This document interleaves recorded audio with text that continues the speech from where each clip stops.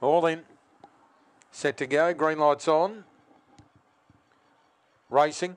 Blazing Times. Oh, checked out of it. Favoured back last in a lot of trouble early. And Flying Frank went through to lead initially, joined by Radical Rex and going through Zipping Wreck. Very wide out, Dozing Clips and joining in Master Avenger. Blazing Times from last is trying to get around the outside but got run off the track. Radical Rex on the turn in front to Clips going after it. On the rails, Zipping Wreck, and they're followed by Flying Frank and Dozing in the straight though and taking the lead as Clips out in the centre. Broke clear to Radical Rex and Clips comes away. Beats Radical Rex. In third place would have been Flying Frank, and they're followed by Dozing. Blazing Times was well back, followed by Master Avenger, Zipping Wreck, and the run there 27.54.